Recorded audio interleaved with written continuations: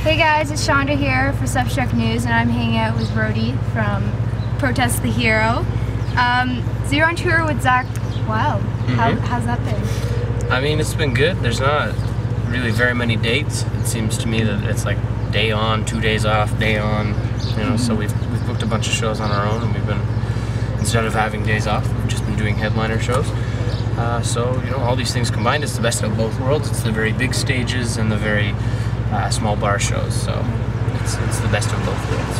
Does it feel surreal, kind of, to be with someone as big as Ozzy Osbourne's guitarist? No, No, it doesn't feel surreal. I mean, I don't tend to, you know, like become a fanboy of things. You know, like I don't. There's a few things in my life that I would maybe fanboy over, like certain Star Trek characters, or you know, like certain punk rock bands. But he's been very gracious to allow us on the tour, and we're happy.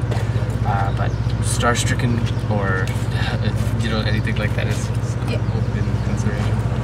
Any crazy tour stories from any tour you've had, actually? I don't know. A lot of weird stuff happens every day.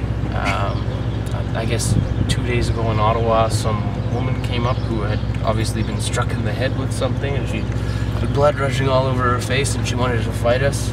But that's okay. The ambulance showed up and took her away. So, like, very strange things happen almost on a daily basis. So it's hard to pinpoint, you know, exactly what it is. You know, you take 7 dudes, you throw them in a van with a bunch of alcohol, and weird stuff happens. So it's been 2 years since your last album. Can we expect anything in the new year? Yeah, we're writing right now.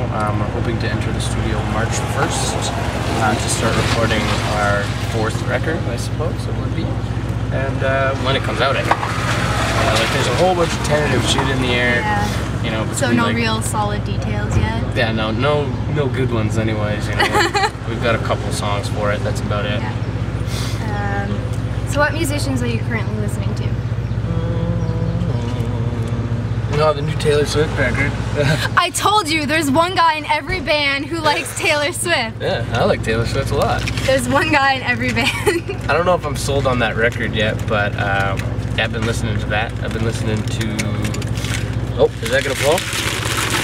I don't know, I listen to a lot of comedy music. I like comedy music. I like musical theater. I don't listen to a whole lot of heavy metal here. Let me get that out of here.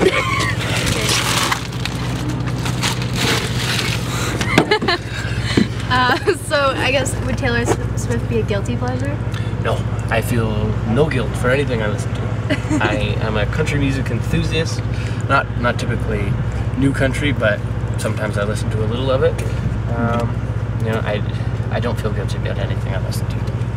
And do you find that listening to different genres other than the music you make brings a unique spin to the music that you make? Absolutely. You know, I think when you're adding little tricks and things from and influences from different worlds, it's going to ultimately create something that's a little left of center. You know, at the very least, you know, it'll be a little peculiar, and I think the little peculiarities are the interesting things about music. You know, I don't want to listen to something that's just a standard reproduction of something else, you know? It's like all these kids that start bands and they're like, oh, we're gonna be a hardcore band, and then they just play hardcore. You know, it's like, you shouldn't do that. You shouldn't set yourself in a little fucking box, because then it's like you're just writing completely linear music, and you know, it's very easy to it's very easy to be stuck inside that box. Yeah. Okay, just gonna do a little lightning round of random questions. That has absolutely nothing to do with music. Or actually, no, the first one does. Matt wants to know which of your albums has been your favorite. As I'm sure it will go, I always like the newest record the most. Is there any albums you like not yours, but just other albums that are your favorite? Propaganda released Failed States. Yeah. I really liked that album, but I really loved the album before it, which was Sporting Cast. I think that's my favorite record ever. Okay, awesome. If you could be any character in a movie, who would you be? I would be the Borg Queen in Star Trek. I guess it's what is it? It's Star Trek the one where they go back in time. I can't think of the name right now. First Contact, sorry. Awesome. Duncan wants to know, yoga pants, are they an agent of deception? I guess so. I don't know. Like, aren't yoga pants like super tight? Like people go crazy for yoga pants because it like shows the ass very well. But I guess it also hides the like cottage cheese. But I don't know. I guess so. Whatever. What would be a dream video game that you'd like your music to be on the soundtrack? We gotten on a lot of the hockey games, which is cool because then they give you the games for free and you can't afford them. But I don't know. I'd like to be on like a Call of Duty soundtrack, you know, Black Ops 2 or something like that. Or Left 4 Dead. Yeah, You're hunting a witch. You just hero. Describe your perfect Sunday. Case of moose head, bottle of vodka, barbecue. And that's it. That's it. Yeah, just alone. I don't want to be alone. I want to have barbecue and like a bunch of crazy stuff to cook on it, and just all the booze that I can handle. Just relax. Or not relax, party really. Have a solo party.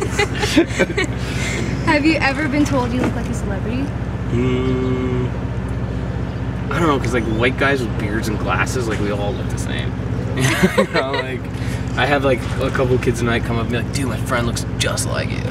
And I was like, okay, of course he does. You look just like me. But I don't know, I'm not a very significant looking person, so I get compared to people all the time. But I'm trying to think. They compare me to the guys in my band, say that I kind of look like the singer from Fall Out Boy. They call him Fat Rody. Patrick Stump? Yeah, and I don't think I look anything like him, and I don't think he's fat. That's just what they say. Well, thanks a lot for doing this with me, and I'll let you Thank you. go do your other interviews and enjoy the show. I hope you do enjoy the show.